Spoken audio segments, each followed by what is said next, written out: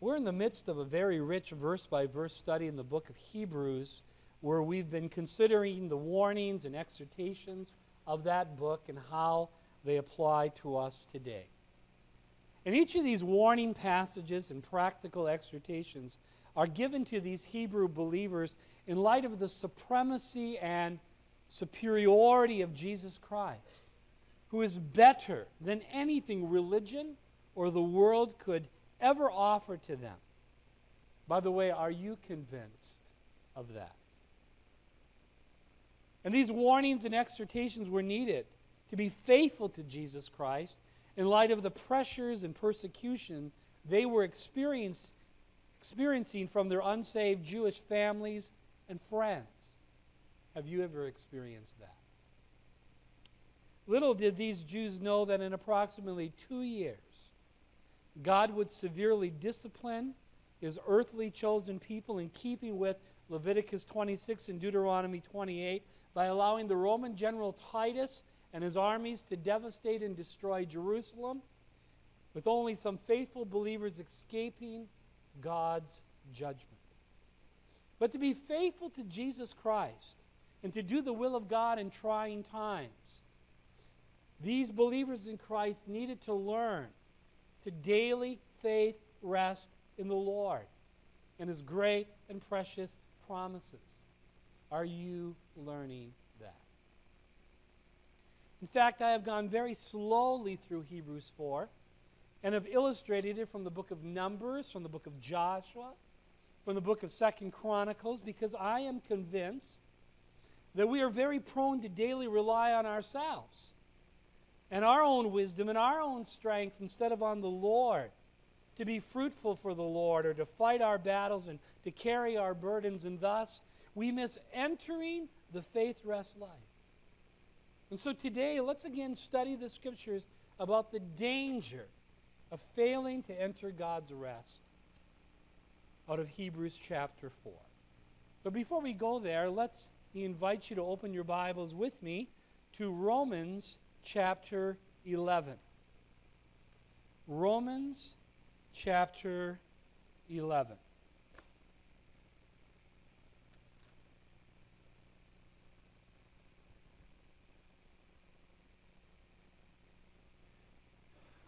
Dr. Michael Halsey, a friend and a fellow pastor in the Atlanta area, has written a dandy little book printed by Grace Gospel Press called Truth Speak, the true meaning of 5 key Christian words distorted through religious newspeak.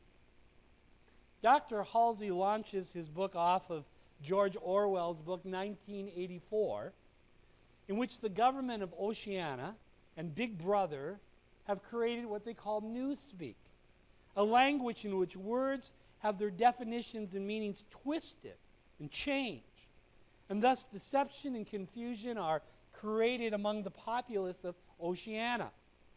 And this reminds me of what Peter wrote in 2 Peter 3:15 and 16, when he said, "Consider that the long-suffering of our Lord is salvation, as also our beloved brother Paul, according to the wisdom given to him, has written to you, as also in all his epistles, speaking in them of these things, in which are some things hard to understand, which untaught and unstable people twist to their own destruction, as they do also the rest of the Scriptures." We see here that Peter acknowledged that God's long-suffering was for the purpose of salvation, people being saved. And that's why Christ has not returned in judgment yet. He acknowledges that Paul has written some things hard to be understood. He acknowledges that those who are untaught and unstable twist and distort his Scriptures, as they do also the rest of the Scriptures, which means Peter viewed Paul's writings as equal to, on the same par with, the rest of the Word of God. And even as I think of people twisting the Scriptures, I've said over the years when it comes to the cults that they use the same vocabulary that we do, but they use a different dictionary. For example, the Jehovah's Witnesses, if you say you must be born again, they say yes, you need to be raised from the dead. That's not what born again means. They will say, I've accepted Jesus Christ as my Savior, but their Jesus isn't God who became a man. He's Michael the Archangel who became a man who is now exalted spirit being. When it comes to salvation, they don't believe in eternal hell. They believe in annihilation. So the terms they use are different, distorted, twisted. Same vocabulary, different dictionary. And the same is happening in many religious, even evangelical circles in our day. In fact, Dr. Michael Halsey in this book highlights 5 examples of modern-day religious contradictory double talk. They are, number 1, grace is twisted to mean works. Grace is twisted to mean works. I call your attention to Romans chapter 11 and verse 6. And if by grace, then it's no longer of works. Otherwise, grace is no longer grace. But if it's of works, it's no longer grace. Otherwise, work is no longer work. Now notice the antithetical nature of grace and works. If it's by grace, then it's no longer of works. It's no longer of works. Otherwise, grace is no longer grace. You see, grace is what? Grace is God's unmerited favor. It's God's undeserved kindness. And there's really 2 approaches to a right relationship with God. There's the grace approach, and then there's the works approach. The grace approach is right, the works approach is wrong. For if it's of works, it's no longer grace. Otherwise, work is no longer work. It's one or the other.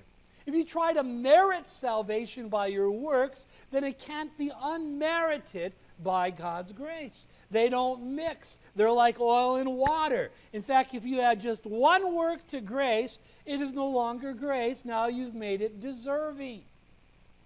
And that's why the acrostic, grace means God's riches at Christ's expense, is very, very apropos. In fact, Louis Barry Chafer says, and I quote, pure grace is neither treating a person as he deserves, nor treating a person better than he deserves, but treating a person without the slightest reference to what he deserves. You see, grace, dear friends, is a radical concept to the human mind. It's revolutionary and contrary to religion, as God is willing to bless undeserving sinners, not based on who they are, not based on what they have done, but based on who God is and what Jesus Christ has done for them on the cross. Salvation is a free gift. No promises needed, no performances needed, no vows, no self-sacrifice, no surrender, no cost, no commitments. It's a gift from God, paid for by Christ, offered in love, and received through simple faith in Him. And that's why you're familiar with Ephesians 2:8 and 9. For by grace you've been saved, how? Through faith. And that not of yourself, it is the gift of God, not of works, lest anyone should boast. You know, that is so elementary and simple, yet most people are missing it. For by grace, God's unmerited favor, you have been saved, done deal, through faith. Faith in who? Jesus Christ. And that salvation is not of yourself, it is the gift of God. And please note, it's not of works. Otherwise, it couldn't be of grace, lest anyone should boast. And notice also how the only thing consistent here, as it were, with grace is faith. Those two go together. Because faith doesn't do something. Faith believes in someone who did it for you. And yet, there's such confusion.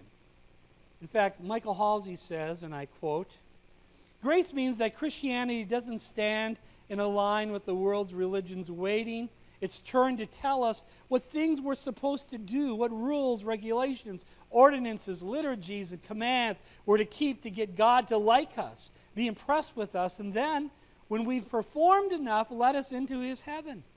Nor does Christianity stand in line with the religions of the world telling us what sins we're to give up or be willing to give up to find grace and be given the gift of life.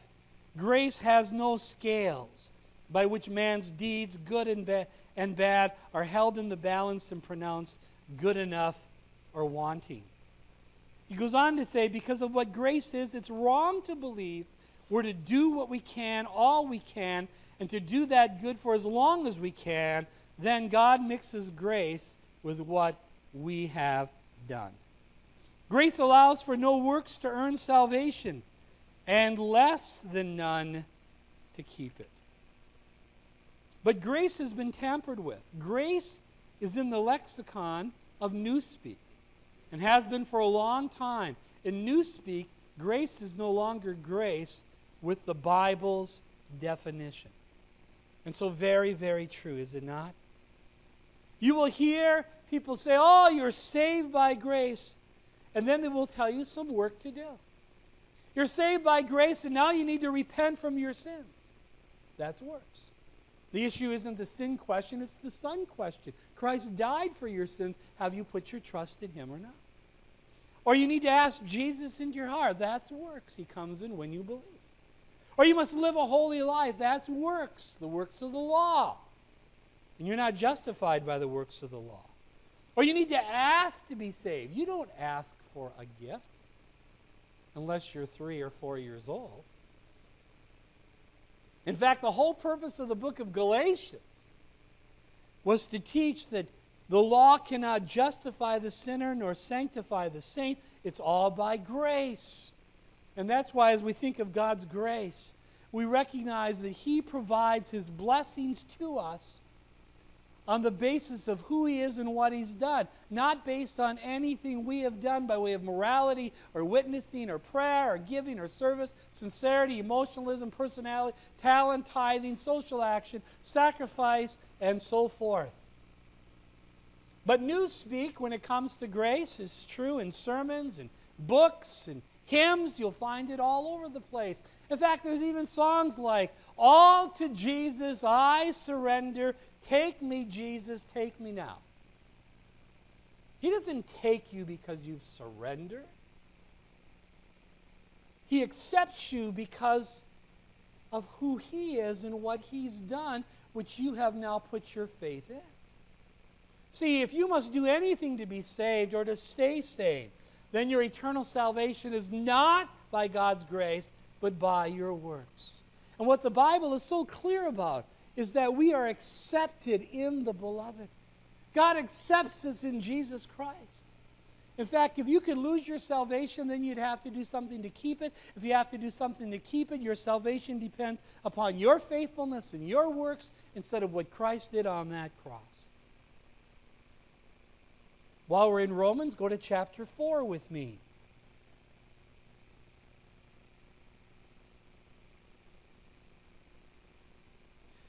In Romans chapter 4, find verses 4 and 5. For Paul, in teaching justification by faith and using Abraham as the illustration, now underscores the principle. Verse 4. Now to him who works, the wages are not counted as grace, but as debt. But to him who does not work, but to him who believes on him who justifies the ungodly, his faith is accounted for righteousness. Notice the word works, wages, not grace. See, if you have to work for salvation, it's not grace. And it's not a gift, it's now a reward, a wage for what you've done. It's something that God now is indebted to give you. But to him who does not work, but simply believes, which means believing is not a work. To believe on him who justifies the ungodly, his faith is accounted for righteousness. Now notice, who does God justify? The ungodly. Not the deserving, not the surrendered, not the worthy, not the committed. The ungodly, and you qualify. And so do I. But the good news is that Christ died for the ungodly, and God justifies the ungodly the moment they put their faith in Jesus Christ. You see, the works approach is one of debt, in which based upon, again, what you have done, you now get rewarded by God because He's indebted to do it. That is not the grace approach. The grace approach is based on what Christ has done and how you simply put your faith in what He has done, and God gives you salvation as a gift based on unmerited favor. So do not let people twist grace to mean works. Secondly, Halsey points out that today there are those who say that finished really means incomplete. Oh, they use the word finished, but at the end of the day, it's incomplete. And we know in John 19:30, when Jesus had received the sour wine, He said, "It is finished. It is finished." And bowing His head, He gave up His spirit. It is finished. What a great phrase. Tetelestai. It is done. It is completed. It is paid in full. In the perfect tense, it stands paid in full and will forever be paid in full. No other payment needed, and that's a fact indicative mood. Yet in Newspeak, finished doesn't mean finished, but incomplete. In fact, what happened is the early church was already being bombarded with some false teaching, and after the first century, it only got worse. And the church fathers, quote, moved more and more away from the concept of grace and more involved in religious activity and works. Just like many today. And as a result, pretty soon they were teaching that at water baptism, your sins are forgiven and you become a child of God, which is totally foreign to the Word of God. Or they were saying that committing certain sins or a pattern of sins will keep you out of heaven. Question, is it finished or not? Is it faith in Christ plus or faith in Christ period? And religion, again, always confuses this. And that's why Hebrews 10, verses 10 through 14 says, "By that will we have been sanctified through the offering of the body of Jesus Christ once for all. And every priest stands ministering daily and offering repeatedly the same sacrifices which could never take away sin. But this man, after he had offered one sacrifice for sins forever, it is finished, sat down on the right hand of God." Why? Because it's finished. From that time waiting till his enemies are made his footstool. For by one offering he has perfected forever those who are being sanctified. So is it finished or not? The Bible says it's finished. It's complete. There's nothing left for you to do. And that's why Paul says in Philippians 3, "Though I might also have confidence in the flesh, if any other man thinks that he hath whereof he might trust in the flesh, in his human achievements, his human works, I got him beat hands down. I was circumcised the 8th day of the stock of Israel, the tribe of Benjamin, a Hebrew of the Hebrews. As touching the law, I was a Pharisee. Concerning zeal, I was persecuting the church. Touching the righteousness which is in the law, blameless. I kept all the feast days and so forth. But what things were gained to me, those I counted loss for Christ. Yea, doubtless I count all things but loss for the excellency of the knowledge of Christ Jesus my Lord, for whom I have suffered the loss of all things, and I do count them but dung, that I may win Christ, and be found in Him, not having my own righteousness which is of the law, but that which is through the faith of Christ, the righteousness which is of God." How? By faith. You know, in explaining the gospel to someone recently, in contrast to their mixing of grace and works and saying that infant baptism you become a child of God, they said to me, "So what you're really saying is my religion is shh." I won't say the whole word. And I said, no, I'm not saying that. I'm saying the Bible's saying that all religions that teach salvation by works are. And that's what Paul said here, didn't he? It's done. It's done. That's right. It's done. Is that how you look at it? That's how God looks at it. So I don't believe in that cheap grace and easy believism. Well, the Bible says, I do not set aside the grace of God, for if righteousness comes through the law, then Christ died in vain. He died for nothing. You see, grace is never cheap. It is absolutely free to us, but infinitely expensive to God. Grace is not cheap, it's costly. And though salvation is through faith alone in Christ alone, it isn't easy to believe this. It's against our proud nature. It's against our religious traditions. It's against our self-sufficiency. It's against everything in the world. And it's very humbling. And yet it's true. Thirdly, Halsey points out, a third word that has been twisted out of its biblical meaning is the word repentance. And now it's been twisted to mean penance. Go with me, if you would, to 2 Peter chapter 3. 2 Peter chapter 3.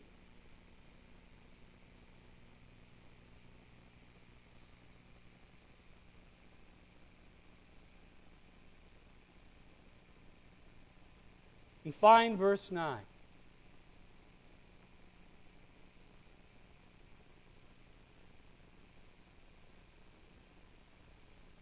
Verse 9, the Lord is not slack concerning his promise, as some count slackness, but is long-suffering toward us, not willing that any should perish, but that all should come to repentance. Now, notice this for a minute. God is not willing that any should perish. Now, unlike Calvinism in our day, who teaches that God is willing that the non-elect will perish. In fact, you have no choice in the matter. They believe in unconditional election of who will be saved and who won't, that God makes some random choice. And therefore, you're out in the cold if he hasn't chosen you. The Bible is very different than that. It says God is not willing that any should perish. In fact, you think of that for a minute. That God just randomly says, you, and you, you're the only ones I want saved. What kind of God is that? What kind of love is that? What kind of grace is that? See, he wants all to come to repentance. But the word repentance is metanoia. And it means to change your mind. And you know, it's funny because a lot of people will acknowledge it means to change your mind, and then they'll say, but it really doesn't mean to change your mind. Now, Michael Kokorius writes, and I quote, in the King James Version, the word repent occurs 46 times in the Old Testament. 37 of these times, God is the one repenting or not repenting. If repenting meant sorrow for sin, God would be a sinner. See, it doesn't mean sorrow for sin. It doesn't mean regret. It doesn't mean make amends. It means to change your mind, and the context determines what you're to change your mind about. No wonder Louis Barry Chafer writes, it's asserted that repentance, which is a change of mind, enters of necessity into the very act of believing on Christ, since one cannot turn to Christ from other objects of confidence without that change of mind. You see, when you believe in Christ, you've repented or changed your mind that your good works and religious rituals cannot save a hopeless, helpless, hell-bound sinner like you. And instead you trust in Jesus Christ and what he did for you on that cross to save you from a hell you deserve to a heaven you don't. But again, here goes the twist. In chubby checker hermeneutics, the twist is sorrow for sin, feeling regret, amending your ways, doing penance, stop sinning, something you've got to do. In fact, I took this right off the web. The 5 steps, as it were, to penance. And again, the early church fathers screwed this up.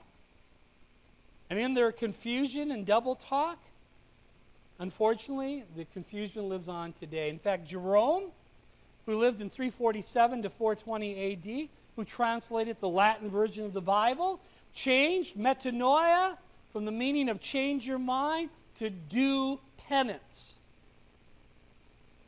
And unfortunately, that has been the thinking of most people to this day. Some have said repentance is the most mistranslated or misinterpreted word in the Bible. Now I want to ask you a question. How many sins do you have to repent of to be saved? How often? In what area? And for how long? And did you feel sorry enough? And is it even the sin issue? No. And if you're honest with yourself, you still sin every day, don't you? And that's why the issue isn't repenting of your sins, but believing in Jesus Christ, who died for your sins and rose again. And while indeed for the believer, sin in their life does break fellowship, and confession does restore fellowship, that's a fellowship issue, not a salvation issue.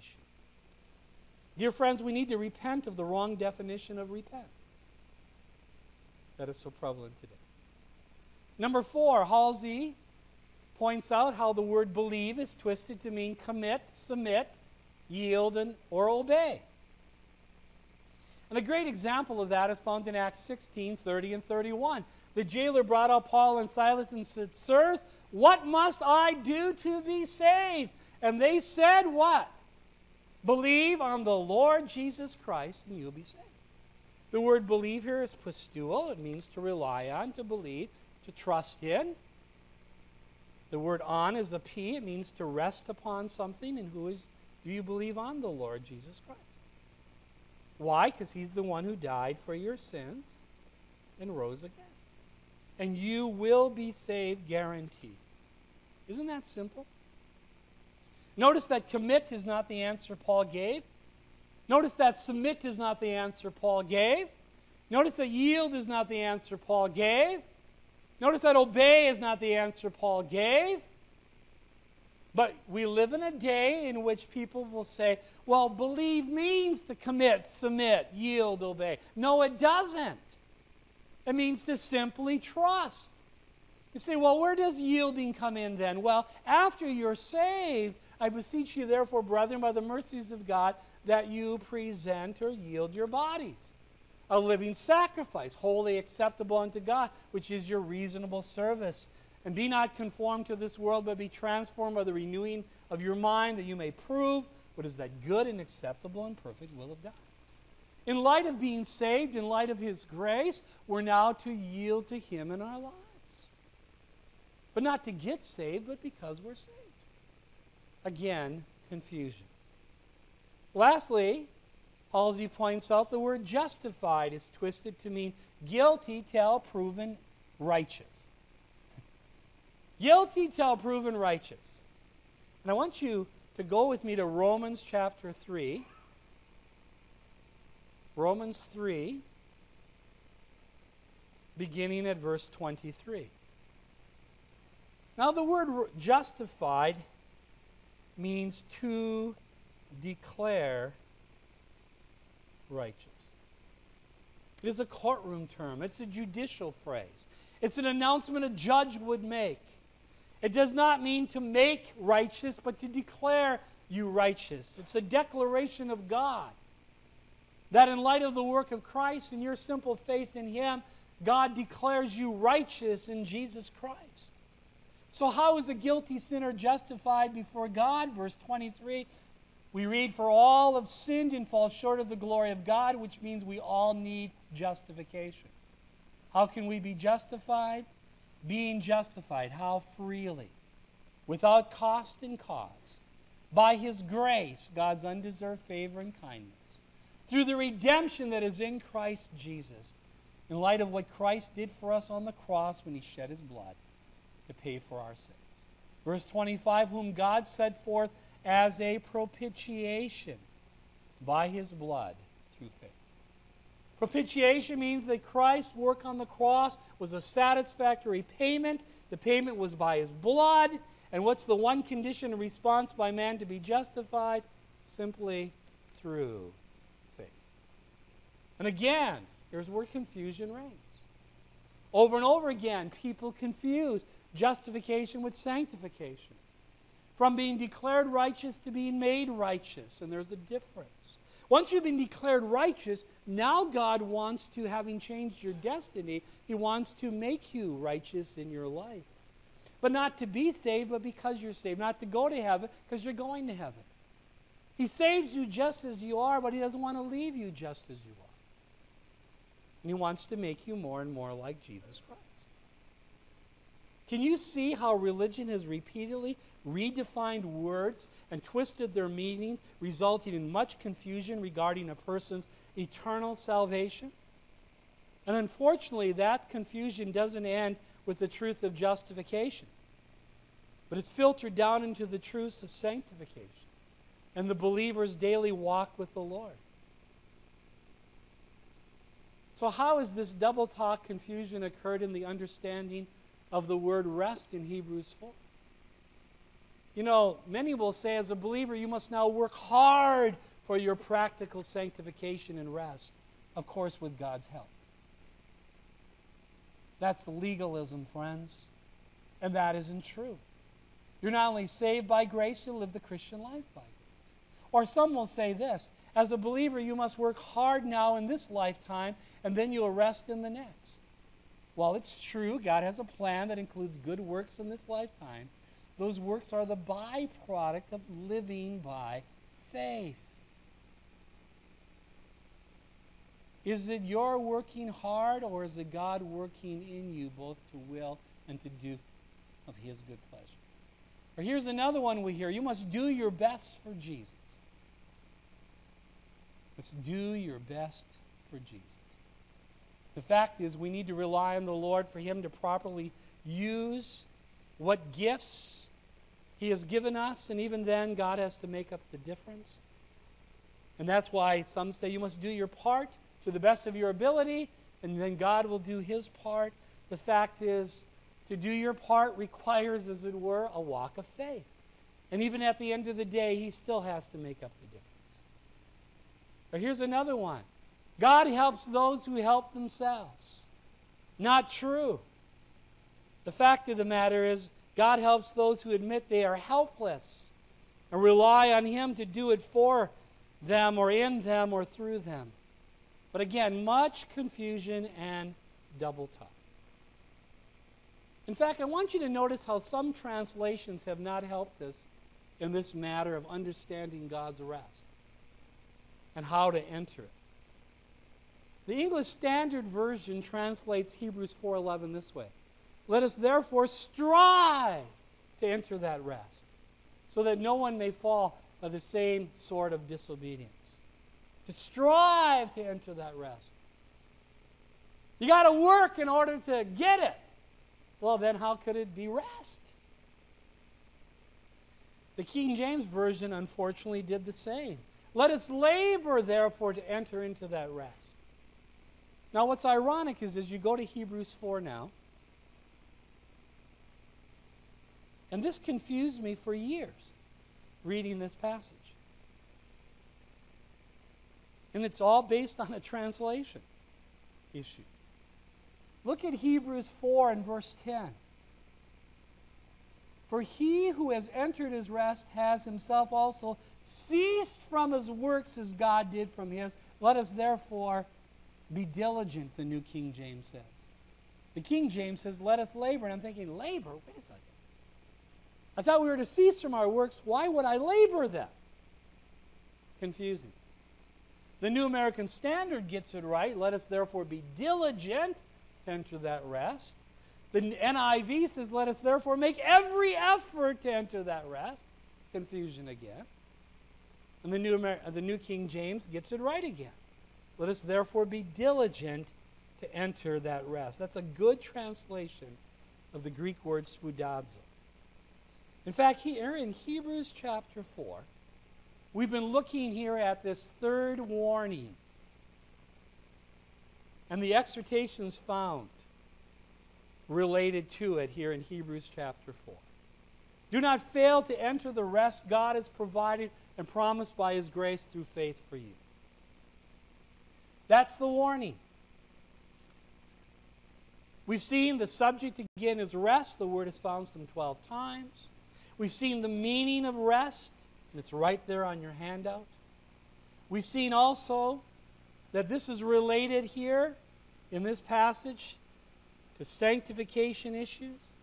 You've already trusted in Christ, he's writing to believers, because there is a rest, first tense, when you rest in the finished work of Christ. There will be a rest, third tense, Revelation 14:13, when you go to be with the Lord in heaven. But he's talking here about a rest in the meantime. A daily rest here in Hebrews chapter 4. A rest that involves in learning how to walk by faith. And the provider of this rest is God himself, as he doesn't need any help or assistance. And the warning is for us to fear a failure to come short of entering God's rest. And therefore, the ongoing promise and possibility of entering God's rest remains for you and for me, according to verse 1. And the good news of God's rest is a message he had and still wants preached to believers in the present, just as in the past. The problem was they didn't mix with faith the message of rest they heard. And thus, the means of entering God's rest involves more than hearing or knowing God's word, but also believing God's promises and principles. He then gave us two past illustrations or opportunities to enter God's rest as they involved creation and Canaan land.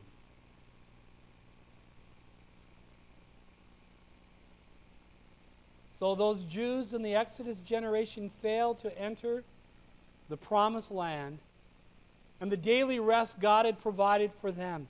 And we also saw from the Old Testament scriptures that God's rest was offered to succeeding generations as well. But it was only entered into and enjoyed sporadically, not consistently. But what about today? What about in your Christian life? What about in your daily walk with the Lord? What about in your trials and heartaches and fears and challenges? Is God's rest still available to you? And the Bible says yes. The present opportunity to enter God's rest still remains available to all believers today, though it's only entered by some. Verse 6 says, therefore it remains that some must enter it, though it's offered to all. And to those to whom it was first preached did not enter because of disobedience, namely unbelief. Again, he designates a certain day, saying in David in the Psalms, Psalm 95, today, after such a long time, as it has been said, today, if you hear his voice, do not harden your hearts. And by the way, how do you hear the voice of God today? You hear it through the scriptures. He's quoting a verse there. For if Joshua had given them rest, then he would not afterwards have spoken of another day. There remains, present tense, a rest. For who? For the people of God. Now the word rest here is not the normal word for rest in this chapter. It's sabbatismos, in which we get the word Sabbath. And what did someone do on the Sabbath? They stopped working and they rested. And here we're talking about a moment-by-moment Sabbath rest, in which you don't try to perform, you don't try to pump it out, you don't try to produce. Instead, you actively depend upon the Lord and walk by faith in fellowship with him, and he produces it for you. You see, the scripture rationale to arrive at this conclusion is relatively simple. Verse 8. For if Joshua had given them rest, and he didn't, then he would not have afterwards spoken of another day several years later in Psalm 95. Thus, the daily rest God has provided for you, that perfect peace that passes all understanding, that inner stability, that inner strength which comes from the Lord, that sufficient grace for every trial must still remain. It is still available. And it can be entered into today. The door is still open. The opportunity is still present, regardless of your past failures. The question is, will you enter into it or not? Will you stop having to control your life, and will you yield to the Lord? And will you stop trying and start trusting the Lord? Day by day, step by step, and moment by moment. Now, it's important to observe in Bible study the repetition of a term or a word, as the Holy Spirit includes that repetition for emphasis. So what word is found 5 times in this passage? Well, we know rest is found 12 times in Hebrews 3 and 4. But what word is found 5 times? It is the word today. Look at Hebrews chapter 3, verse 7. Therefore, as the Holy Spirit says, today, if you will hear his voice, do not harden your hearts, as in the rebellion in the day of trial in the wilderness. Look at verse 13. Verse 12, beware, brethren, lest there be in any of you an evil heart of unbelief and departing from the living God, but exhort one another daily while it is called today, lest any of you be hardened through the deceitfulness of sin. Verse 15, while it is said, today, if you will hear his voice, do not harden your hearts as in the rebellion. Chapter 4, verse 7. Again, he designates a certain day, saying in David, today, after such a long time as it has been said, today, if you will hear his voice, do not harden your hearts. You see, this emphasizes that the Christian life is a moment-by-moment, daily walk of faith that can be entered into and enjoyed at any time if we're willing to turn in faith to the Lord. You see, yesterday's failures need not be today's. And yesterday's victories don't guarantee today's. Now, that doesn't mean every moment you're conscious of the Lord. It doesn't mean every moment you're checking in with the Lord. What it does mean, as you're going through your day, you're going vertical while you're walking horizontal. You're checking in, you're relying, you're interacting, and the Spirit of God is free to direct you in light of the Word of God. And in doing so, you're casting this care. This comes your way, and you cast that on the Lord. And this situation happens, and you turn to the Lord. Because you see, true biblical Christianity is not a religion. It's a relationship. It's not a performance. It's a personal fellowship with the living God in light of his amazing and matchless grace. And when you sin against the Lord, again, you need to go vertical and confess it to him and claim his forgiveness and then forget it and keep moving on. And that's why you can have calm right in the eye of a storm when your faith resting. And that's why in Hebrews 3:13, but exhort one another how often? Daily, while it's called today. You see, this is needed daily. Because, you know, it doesn't take long for a believer to just start backsliding right down the tubes. Today, when you see other believers, point them to the Lord. Remind them of the promises of God. Share with them some verses that you found helpful. But don't be self-righteous and come from above when sharing this. Come from below. And notice the one another here. It presupposes that you have personal contact and fellowship with other believers.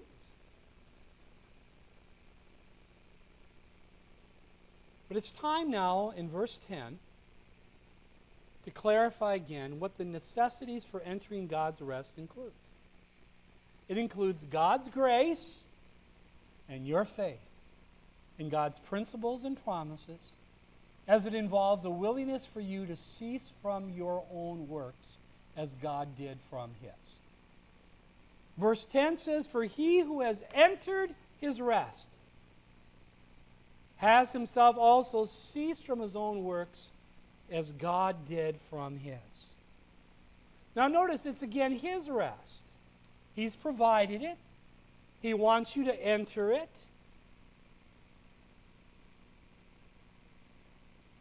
He wants you to enter it right now, and then again, and again, and again, and again, and again. So you don't enter salvation again and again. Once you're saved forever. But you enter this rest step by step by step by step by step. And he that has entered his rest has himself also ceased from his works. Now, not from his faith.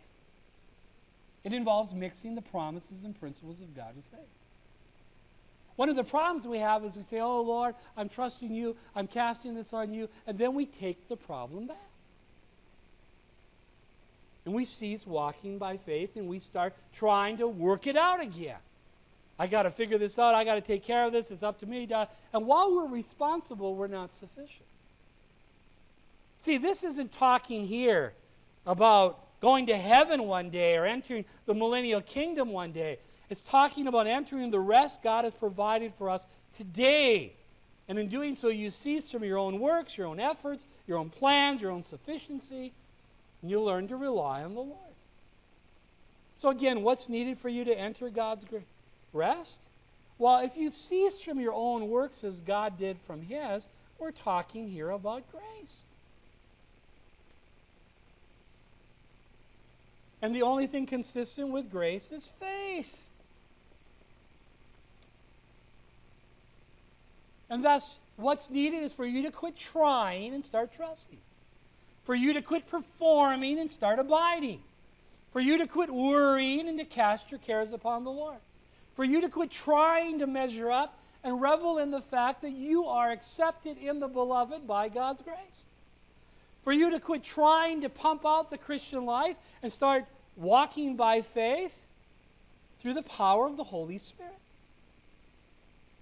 For you to quit trying to impress God or others and rejoice that God has accepted you on the basis of grace. For he who has entered his rest has himself also ceased from his works. Now catch this. As God did from his. God did from his. When did God do that? Well, he did it at creation. When did God do that? He provided that at Canaan. We saw this earlier. And thirdly, he did it at Calvary. Calvary. Because what happened at Calvary? God's work regarding sin was finished.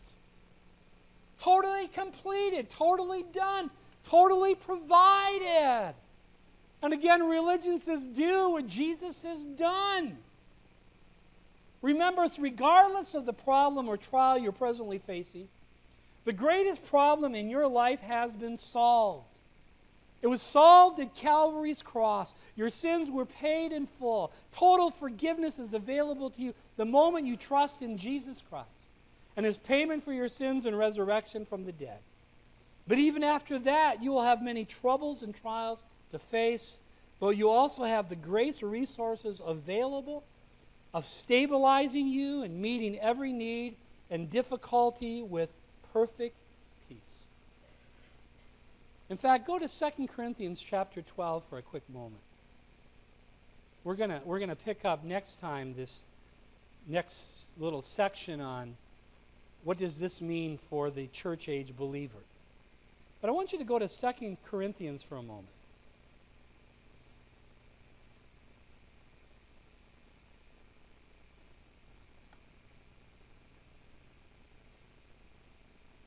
And I want you to begin in verse 7 with me.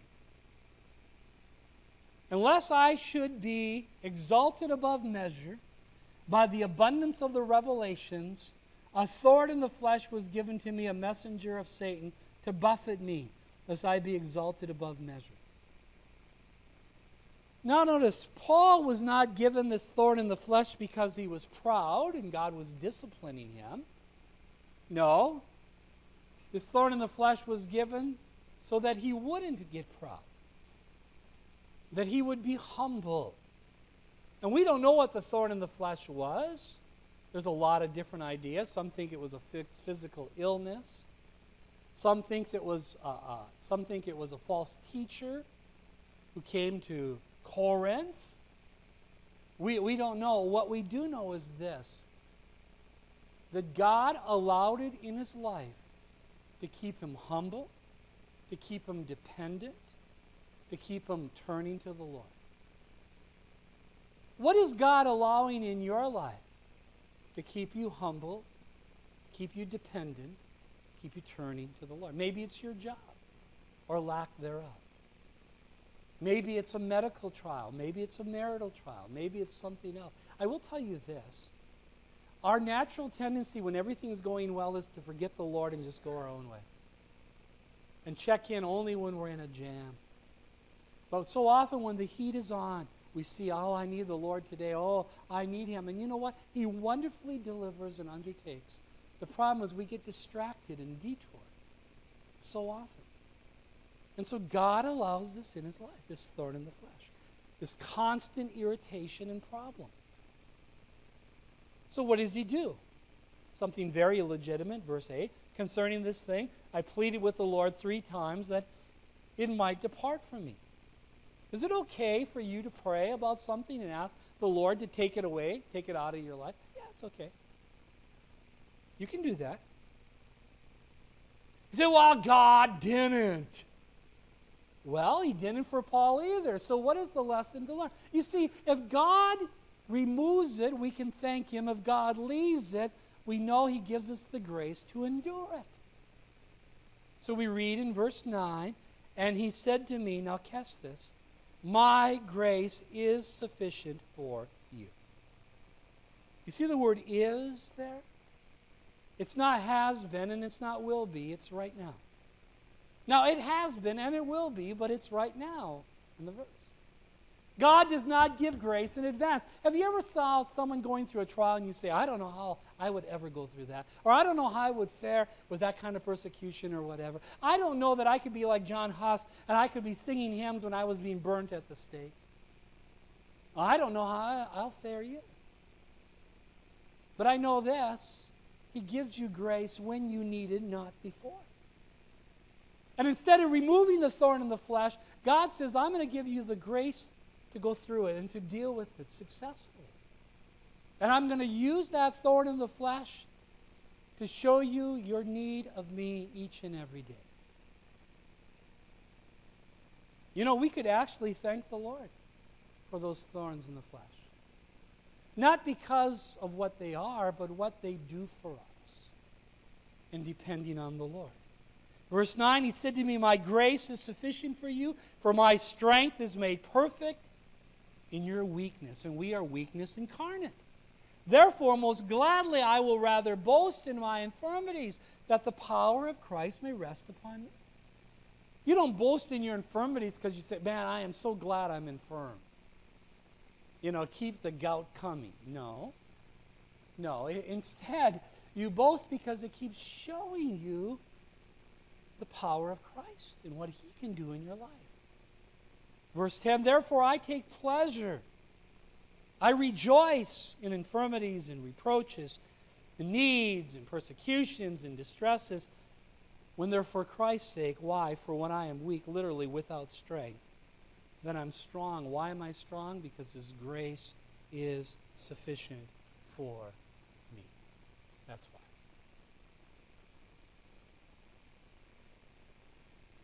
So as we go back to Hebrews chapter 4, what does this verse remind us of regarding the grace of God?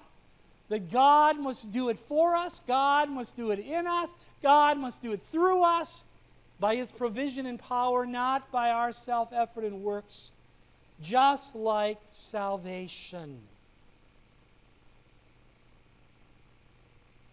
For he who has entered his rest has himself also ceased from his works as God did from his. What does this rest not mean? It does not mean a lack of responsibility or accountability to God. You see, faith rest life doesn't mean I'm not responsible, I am. It means I'm not sufficient. So I rely on the Lord. Look at verse 13. Of chapter 4. There is no creature hidden from his sight, but all things are naked and open to the eyes of him to whom we must give an account. We are responsible each day for the decisions we make. You see, this rest does not mean that you're not the human instrument that God is seeking to minister through. You are, with your human limitations. It does not mean passivity. Passivity. No, it involves active dependence and passive production. Miles Stanford says the growing Christian is often accused of passivity by the doing Christian. The Lord Jesus Christ was not passive. The Apostle Paul was not passive, nor is the believer passive who seeks to grow in grace and in the knowledge of our Lord and Savior Jesus Christ. Compulsive activity is not necessarily fruitful as the works of the flesh attest. It's an active dependence on the Lord, but a passive production. He does it. It doesn't mean, fourthly, that you don't get physically tired or have human limitations.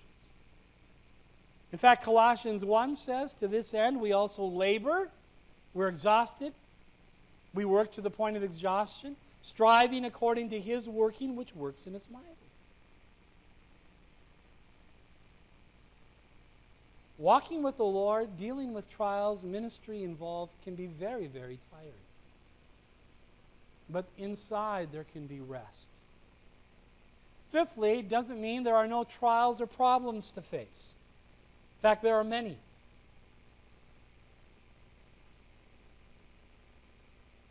And sixthly, it doesn't mean that such important activities such as reading, studying, hearing the Word of God, prayer, or assembling as a local church with spiritual leaders is unnecessary.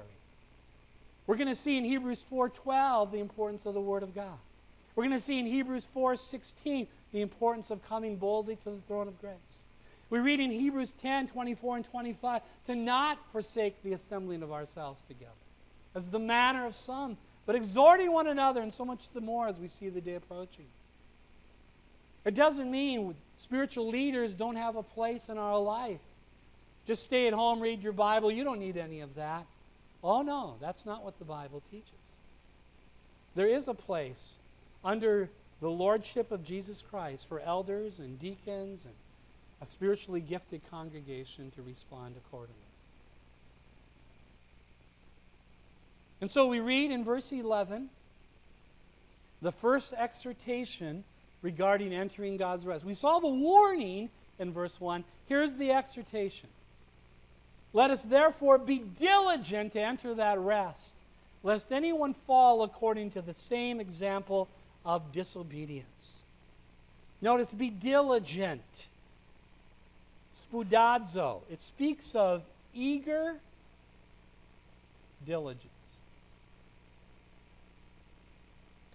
To exercise your will. To do what, though? To trust. Not to produce, not to perform. To be diligent to enter that rest. That rest comes how? By faith, though. Lest anyone fall, then a believer can fall, according to the same example, like the Exodus generation, of disobedience or unbelief.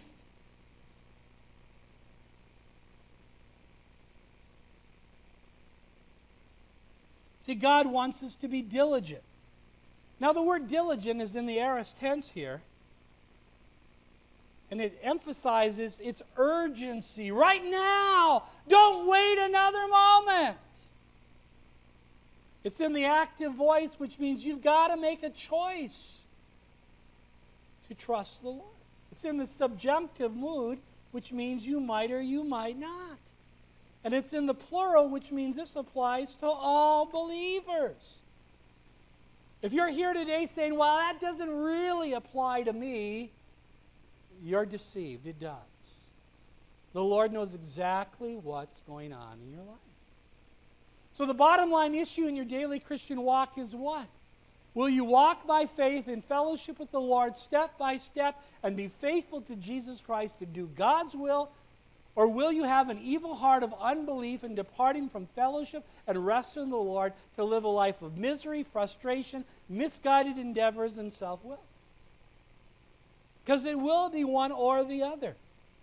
Moment by moment, step by step, day by day. But by the way, those moments by moments turn into days. And days turn into weeks, and weeks turn into months. So that the normal course and reality of your Christian life is to taste and see the Lord is good. Blessed is the man that trusts in him. How does this apply to you?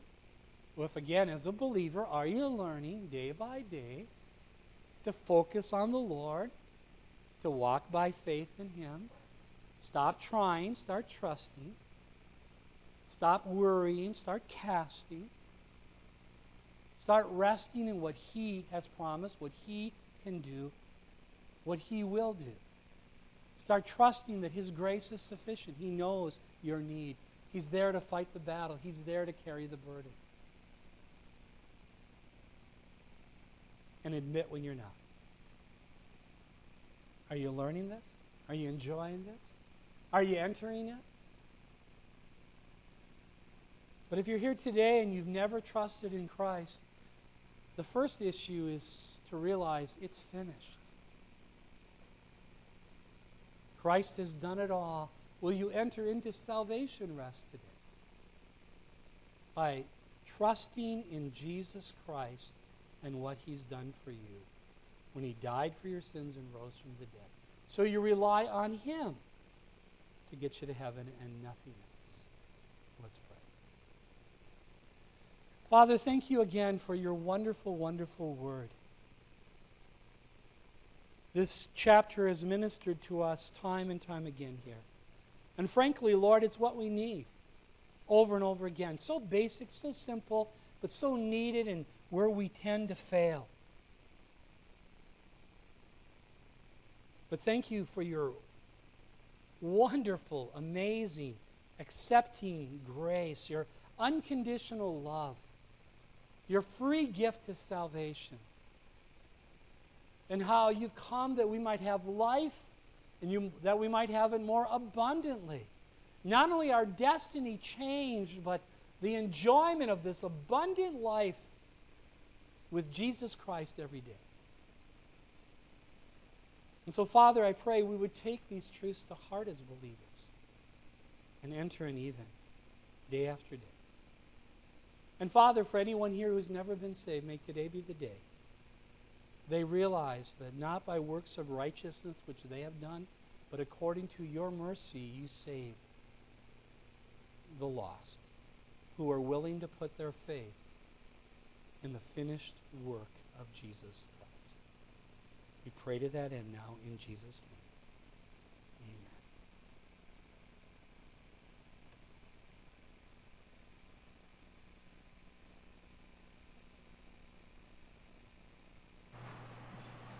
Amen. Let's conclude our service this morning by standing together and singing, "Oh, Rejoice in the Lord."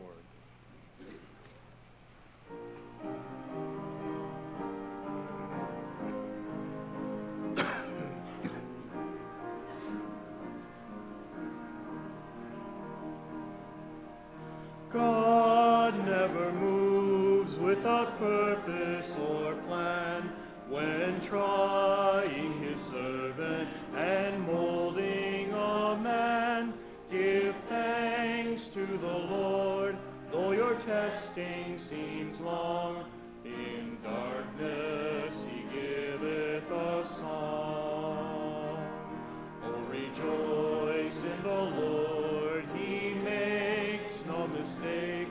He knoweth the end of each path that I take. For when I am tried and purified, I shall come forth as gold. I could not see through the shadows ahead, so I looked at the cross of my Savior instead. I bowed to the will of the Master that day. Then peace came and tears fled away. Oh, rejoice in the Lord,